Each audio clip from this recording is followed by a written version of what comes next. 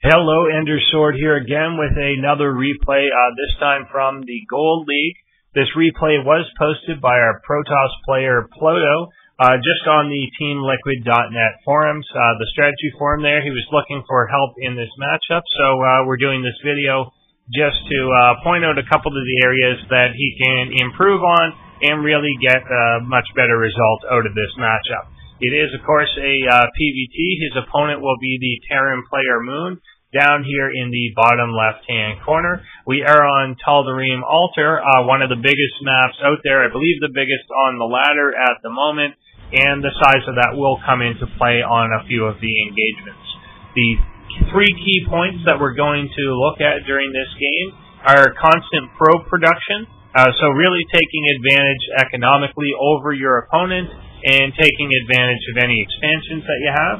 We're going to be looking at point number 2, supply blocking yourself at very key times during the game. Supply blocking yourself is always bad anyway, but there are times that are more impactful than others, so how to be aware of those key timings and make sure that you don't fall into that. And number 3 will be engagements, how to engage in a proper way and not just throw your army away, as we will see during this game. Not really intensive micro stuff, but just how to take better care of your army when approaching your opponent. So we saw there the probe come in, didn't get a lot of information, saw 2 Marines, didn't happen to see whether or not there were gas taken yet, really only saw the 1 barrack, so he's playing a little bit in the blind. He has opted for a 1 gateway opening here, skipping the first zealot and instead going for a stalker. He tries to pick this SCV off, kind of turning around to go get it. He was going to poke to the front of the Terran base. There is a timing there where Protoss can often feel blind, that they're blocked out of the Terran base. By putting a stalker up in front, you can take pokes at the front and actually see what's going on in terms of at least what the Terran has built at its front, and then get the stalker away. You can do that before concussive shells are done, so you're not going to get caught. You can always escape away from Marines with a stalker. Just poke, maybe pick one off, and so on. The Terran probe actually got in and basically saw everything that was going on in the Protoss base. Didn't see these 2 gateways, but did see the early robotics facility, 1 gateway, that 2 gas were taken, and so on. So he is pretty well informed at this point. Here's where we get into the issue of supply blocking yourself at key times. This robo facility is ready to produce an immortal, but it can't because we're supply blocked. These 2 gateways are just finishing, and the warp gate tech is just finishing.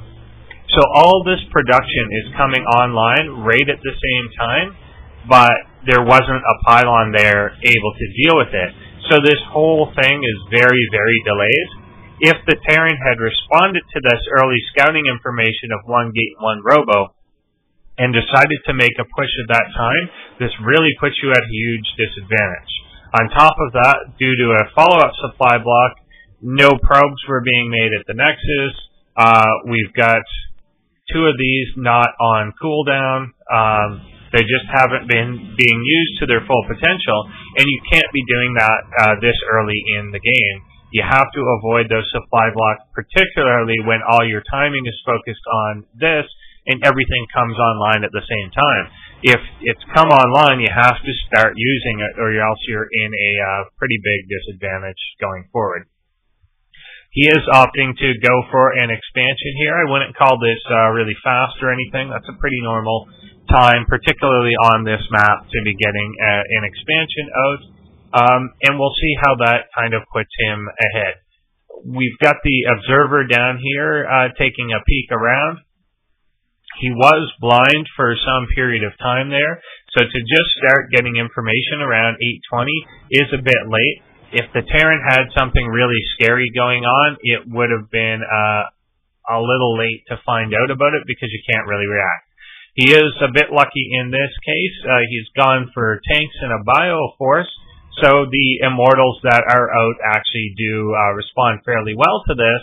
But looking back home again, as this push moves out, we were temporary supply block there again, nothing producing out of the Robo, and just now getting warped in a few more things, but still nothing. You've got this Robo here, which is the key linchpin in your technology, but nothing is coming out of it with these tanks coming up the map. The positioning of this army is way back. Often you want to stop the Terran from really getting those sieges up so that you can pick off some of the bio before the sieges are there.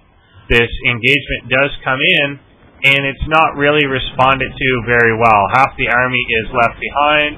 The Guardian Shield is a bit slow going down. No force fields were placed to block the bio army from moving back, and we do ultimately have the tanks being picked off here, looking pretty even now, the Terran having more damage done to them. But as the numbers dwindle, the medevac really comes into play, and it's hard to out-DPS the healing done by the medevac, and a lot of that was due to having a bit of a straggler force over here that wasn't coming into battle at the right time. He was just leading with the wrong units, not getting the proper force fields down, not cutting that army, and not really restraining it at all. Just a pretty bad overall engagement for the Protoss there. And ends up taking a engagement that looked like it was going a lot in his favor and losing more resources by the end of it. We do get a switch over to Colossus technology, and for the time being, our probe count is pretty decent. There is a 8 probe advantage over the Terran army. Of course, the Terran does have mules, which pretty much accounts for about 4 more SCVs per base that he has. So that is a bit of a compensating factor, but we're looking okay here as Protoss have an extra base up, and everything looks hunky-dory at this point. He's got enough of an economy to make up for that missing resources that he kind of lost in a bad engagement there. Adding on a few more gateways here, but we see again we're approaching a situation where you may become supply blocked once all this stuff comes online. One pylon is being built, but one pylon can't actually account for all this production, and there we are again, a Colossus not having time to come out. As the pylon finishes, it starts, but now these ones are here all on cooldown, or not on cooldown, and again, no room to actually produce until the pylons come online. So try and line everything up for when you're making a big addition to your production like that.